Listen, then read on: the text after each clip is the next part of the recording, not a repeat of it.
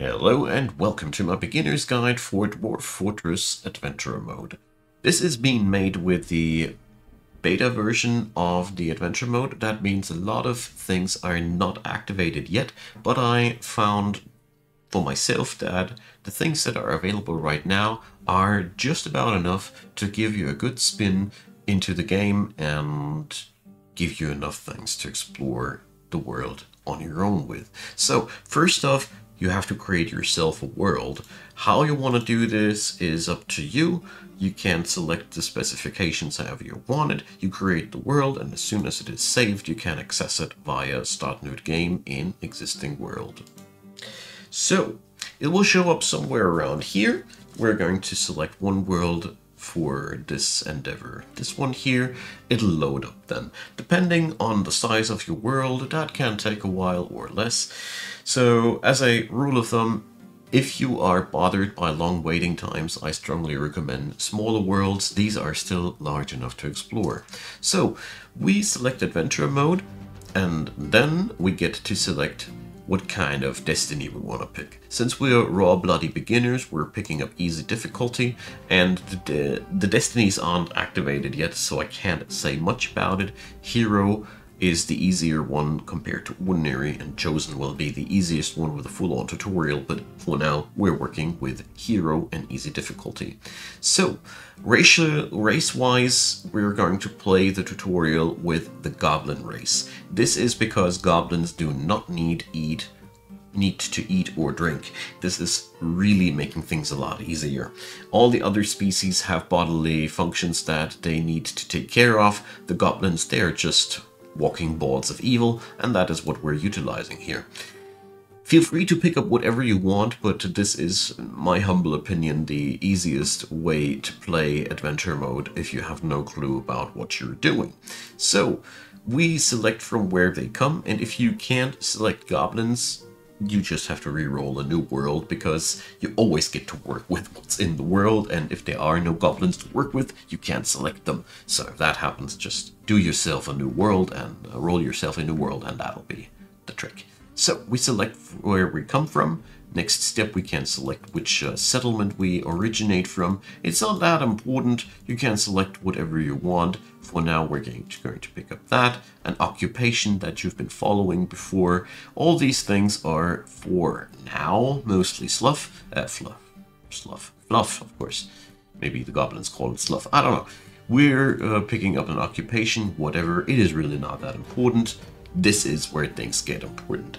So the distribution to have an easy life is a fighter's distribution, and here goes. You want to put in a few points into strength and agility. Strength lets you hit harder, which is really important. Agility lets you dodge better, which is also really important. Some points into toughness and endurance to make sure that you don't keel over on the first blow. Recuperation, I think, is very, very important, because if you ever get injured, you want to heal up as fast as you can, because nothing's more boring than lying around. The other stats that are really good to have are spatial sense, that allows you to dodge better, and kinesthetic sense, that's also for fighting. Intuition is the last thing that we pick up, because intuition is also really, really good for dodging, and, well, the rest you can just pick up as you really want to. This is by no means the perfect distribution, but this ends up with a pretty solid fighter. You can try and experiment around to your own liking, of course, because as you see there, I've explained what these stats are good for. Do your thing and have some fun with it. So over here we have now skill points remaining. So I'm going to roll this as a swordsman, because swords in Dwarf Fortress hit the sweet spot as a jack-of-all-trades weapon. They can stab and slice.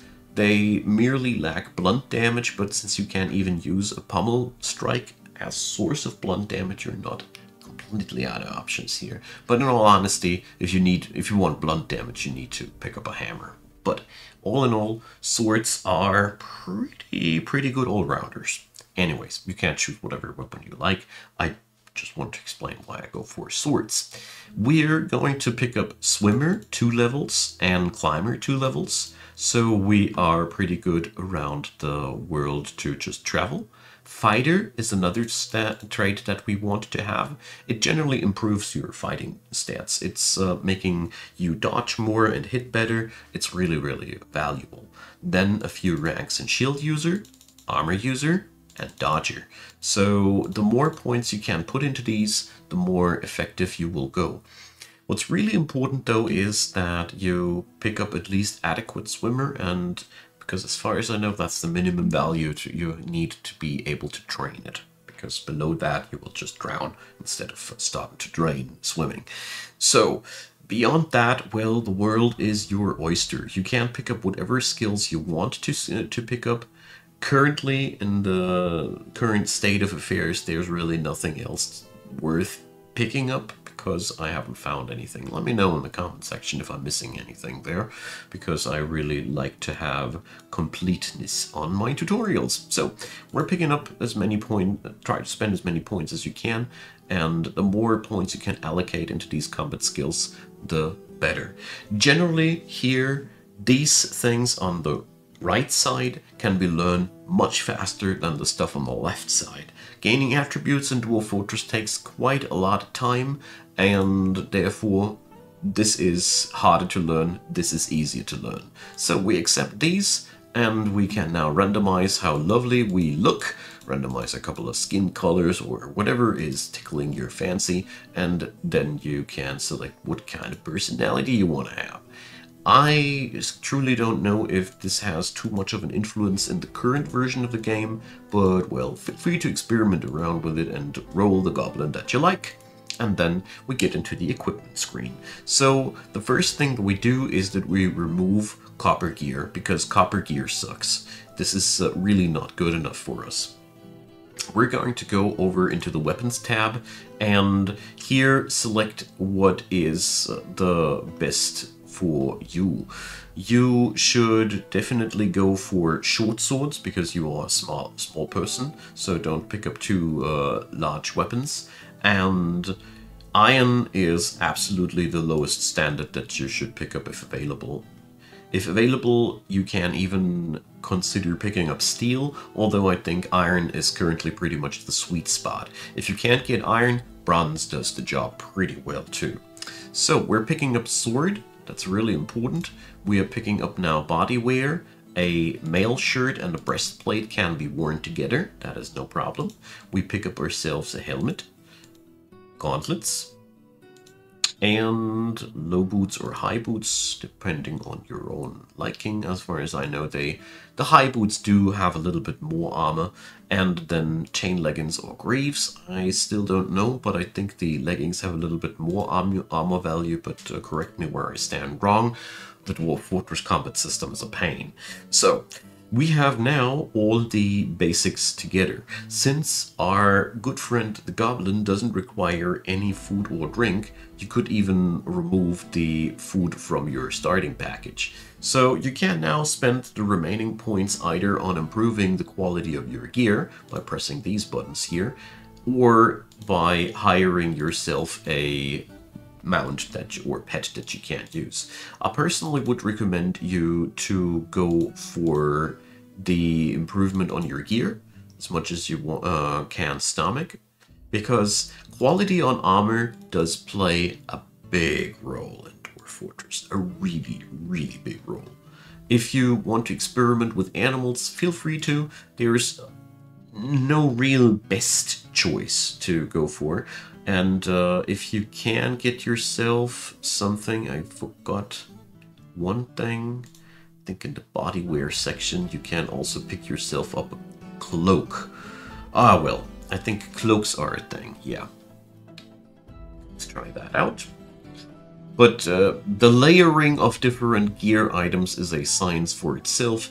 We are here for a beginner's campaign. This goes places. We're pretty well equipped here. So, accept your equipment or choose your own pet if you want to.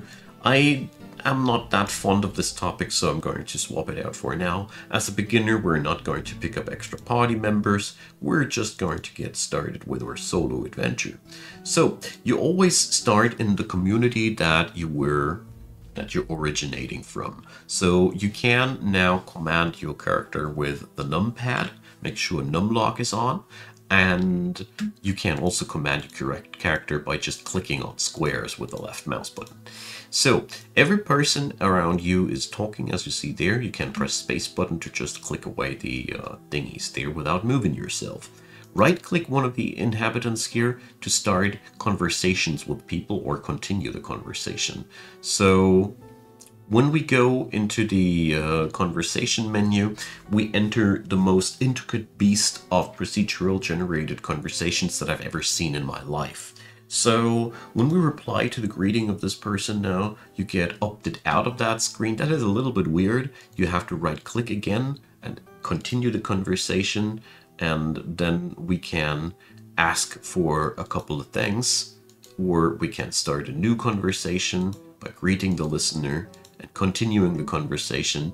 And this screen here allows you to do a lot of different things. First and foremostly, you can ask for directions or rumors, which will be added into your map. You can ask for the local ruler, and once it is added into, you can also start trading with these people. Currently, this is not enabled, otherwise I would obviously include it into a beginner's tutorial, but yeah. I'll do that once it is all available, but this is also where you can trade. You can also ask the people to join you and many other things. There's even fluff stuff like telling them jokes or bragging about your violent acts. Feel free to experiment around with it. Currently, the most important thing to do here are, as far as I have noticed, you can swear fealty to the local leaders. So if you ask where the local leader is, you can join the local bandits camp, or you can try to be a performer for the local castle. All those things can be done at the local ruler, and the people will give you directions there. Or you try to rack in new rumors that will help you to navigate the world. So that is that. I'm going to go over the traveling menu in a second, because we pretty much have covered this here. There is not that much more to know. Feel free to experiment around with this. After all, it is a sandbox game. So down here in that corner, we have our character sheet, where you can find out everything about your character. And by pressing I, or this backpack icon, you get to check out what you're currently wearing. And yeah, stuff that you pick up will have to go into a container, otherwise it'll block your hands from carrying a sword or a shield. So make sure that you have backpacks and stuff like that. Containers also have to be worn, so backpack is a good thing to go. Don't try to go without a backpack, in my humble opinion, at least. So we don't have a log available yet. Movement options, that is very important too. So here we set up how we are currently moving. Keep it at walking whenever you just want to casually stroll around, and change it according to your situation. Sprinting when you want to run away, creeping when you want to sneak up to somebody. Just keep in mind that stuff like sprinting is really exhausting for your character, and ultimately you will fall flat on the face. So we can also stand next to surfaces and use the climb and use the climbing menu, so we can hold ourselves to terrain and or release the hold. I still have to experiment around what to do with that. We can look for bugs, and we can jump. Jumping is pretty nice to have, as you can see here. You can do that. And here are the talking things, or performance things. Not necessarily important for us now. What is important is that we can here designate an attack, capital A as a hotkey, so you have to stand next to the person, press this button, and then you get asked if you really want to start a conflict with a peaceful person. We press no for now. You can also start or continue active wrestling, currently not available. We can shoot with this, but here, this is really important. Here you can yield the conflict, or so here we have now a submissive posture, or we turn that off. Can be sometimes useful if you want to try to get away with your life. This is sheathing or unsheathing of your weapons, and this is lying down prone or standing up. Very important. Whenever you have these little arrows on your below your character, that means you're currently lying on the ground. If you just keep moving like that, you'll be moving very, very slow. Stand back up with if you have these arrows below you. Very important during fighting. So, speaking about fighting, let's show you how that works. So we strike a person by using this button, and then the game asks us whether we want to strike or wrestle. Wrestle is unarmed combat, that is a prolonged action. Striking is using the weapon in your hands. We're going to explain striking because wrestling is its own science. So, we strike, we get to select where we want to attack. Aim for the normal strikes or the easy ones, and especially the normal strikes that can be hit fairly solid. The more specific the body part, the more specific the impact. If you manage to destroy somebody's arm, he's not going to be able to wield a weapon anymore. If you destroy somebody's legs, he's not going to be able to stand anymore. And so on and so forth. So you can fight quite strategically, and you should do that. So, we are aiming here for a lower body blow, and here we can now specify what kind of attack we want to go for. And here, well, there is a lot of different actions that you can take. Personally, I'd recommend you to start just with slashing and experiment your way down the ladder accordingly. The beautiful part is, since you're playing an evil goblin, you just don't need to worry about slaughtering everybody because you're just an innately evil character. So, once you are in conflict with somebody, you can just bump into them, so you can move into the character by either using the numpad or clicking on them. Here, we're being called that this character is already yielded. We're still going to do our evil deeds nevertheless. As you can see there, you can either click the character in question or bump into them. This guy now started running away. We could have countered that by just running ourselves, but since we're just doing the tutorial here, that is enough for now. That's how combat works. You can still specify each single blow during a combat instead of bumping into the character, and technically it's always better to specify each and every move in your combat sequence. Bumping into the enemy is just randomly attacking something that is pretty accessible and is never the most ideal course of action. So, let's go traveling because we are now criminals. Well, I don't know. I think currently the game is so in its alpha stadium that nobody really attacked me for that. But never mind. So down here in the corner here we have the map icon. This is the travel menu. Capital T for the hotkey. So when you click here, you can see your environs, but most importantly, you can also travel on it. If you click the map icon here, you see the currently known world. You can hover over all these things to check out what they are, and you'll get some information. The grayed out things are rumors that you heard about, but you're not really knowing about these. And there's also these little caves where you can just go there and get your skull caved in, because the monsters in there are quite brutal. But whatever you want to do, here you can navigate yourself around. In the world menu, you can now walk around, you can walk around the rest of the world by using the numpad, or just clicking wherever you want to. So, by using the map, you can now navigate yourself. Let's see, there's a goblin camp. Let's go towards there, wherever you want to go. Some rivers can be crossed, some can't. And if you are far away enough from an encampment, as you see there, the game zooms out even further, so you can travel over the whole world map. So here, since goblins don't need to eat or drink, you can just travel around and explore as much as you want to. You can stand back from your travels everywhere where you want by just clicking there, and the game will then load the current environment of yours. Every piece of environment can be right-clicked to be interacted with. You can ignite the stuff or do whatever you want to. You can also pick the items up, but like I said, everything must go somewhere. Most items that you can pick up from the outside are not that useful. You see, you can just lick those leaves, and since cooking and crafting and butchering and building are still currently not enabled, you can't do much with these things that you forage in the wild nature. Currently, the most appealing thing is to explore the world and try to survive as long as you can.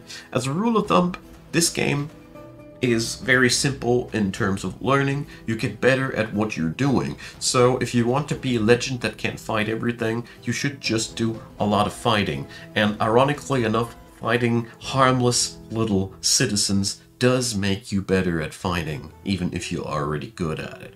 So, well, apart from that, I'll leave it up to your evil machinations what you want to do with your goblin. You can, with this knowledge now, fire up any other character class and try to do your thing. By the way, be careful early on. Goblin encampments and all those things can be quite nasty, but sometimes, as you see there, you just smack people like that. The game's randomization is wild. You will kill a lot of characters before you get the hang of things, but all in all, enjoy yourself. That's the most important thing. I will hand over more detailed tutorials when the adventure mode is more completed, but well, that's that. One last thing though. Let's kill that guy. I thought he was harmless. I want to show you how you can loot stuff, because we're here at a little bit of a loot side. So, let's kill off that guy. Just take a while. And after a fight, you can always check your health by checking the wounds. And that's that. So, if you are standing on something, you can press G to get items out of that. And currently, you can get yourself a lot of items out of these bags. I'll leave it up to you to find out what you want to do, since trading is not really enabled as of yet. The only thing that this goblin really is good for is adventuring around, killing stuff, getting better at it, and finding out how everything looks from the inside. But I hope this gave you a couple of inspirations on how to play the adventure mode. Up here you can always navigate around a little bit, so I hope that was helpful. Leave me your comments, leave me a thumbs up, consider subscribing, check out the description box. There's cool links down there to Patreon, PayPal, and Buy Me a Coffee. A big thanks to the supporters of the channel, and a big thanks to you for watching this video. Have a wonderful day, see you soon.